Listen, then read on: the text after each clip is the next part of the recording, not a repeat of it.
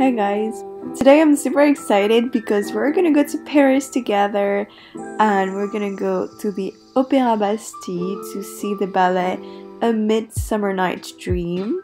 The choreography is by Balanchine, the music by Mendelssohn, and it's based on a Shakespeare's play.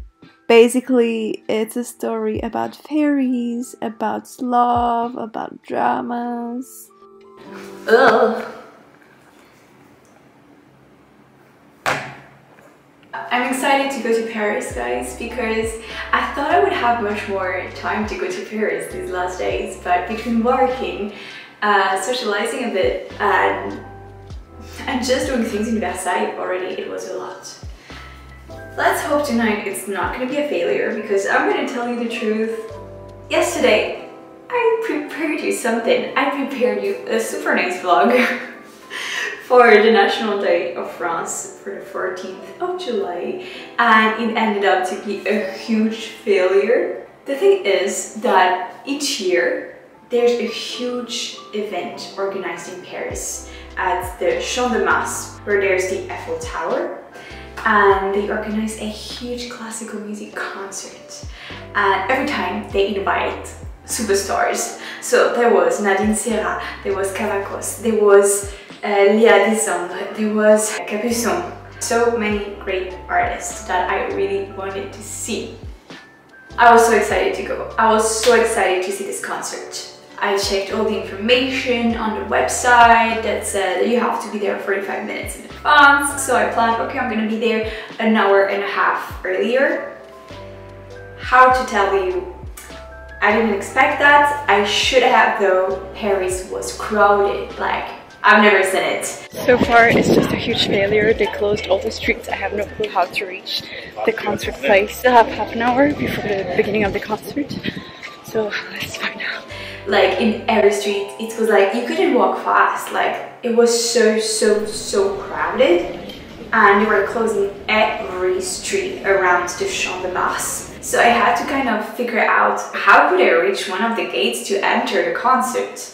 And at some point I was walking, and I found a very long line of people. But when I say very long, it's not like long, it's like super very long, like you cannot even imagine it, because I was walking and I was like, what? Where does it end? Basically, it was impossible to get in. Like if I wanted to see the concert, I should have been there 5 hours in advance. But the thing is, there's no toilet and it was so warm. Yeah, so if you ever want to see the concert on the 14th of July, or you camp there the day before, or just watch it on your TV, it's gonna be better. Then I was like, should I stay in Paris? Should I go home? What should I do? And I was like, you know what, I'm here. I should wait just 1 more hour. Probably I'm not gonna be there next year for the National Day, so I'm close to the Eiffel Tower. There's a calm spot to see the Eiffel Tower. Let's sit down and wait 1 hour until the fireworks. The fireworks were beautiful. Honestly, it was the most beautiful fireworks I had ever seen. So that's worth it.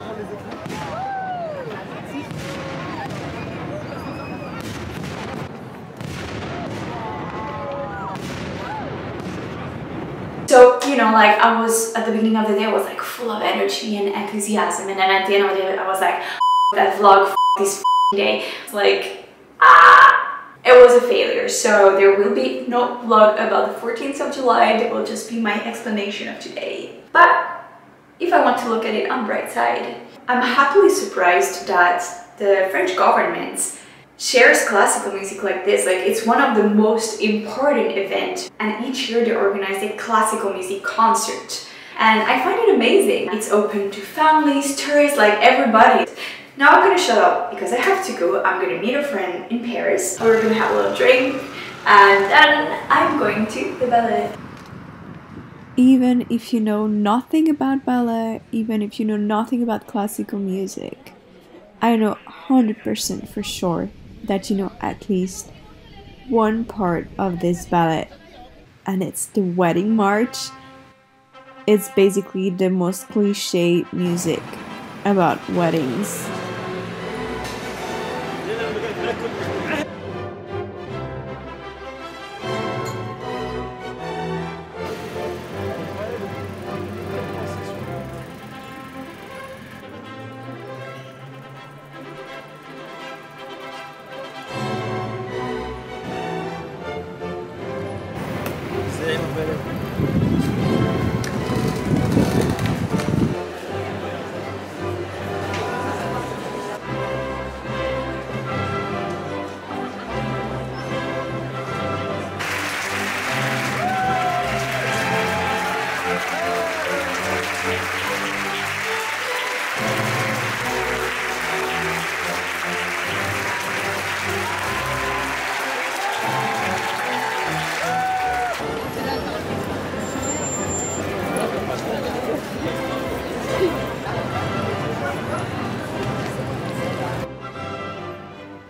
So I'm back home from the ballet. It was wonderful. It was only 2 hours. With the breaks, ballet is amazing, really. It's impressive how they can jump, they do pirouettes, they're just so beautiful, and also how can they have the stamina to dance for so long, doing something so demanding for the mental and for the body. Like for me, it's so impressive. I'm so happy because it was the first time I went back to the ballet since maybe before COVID for sure. So I was really happy to see it. Now I'm gonna go to bed actually because tomorrow is gonna be intense. So thank you so much for spending the day with me.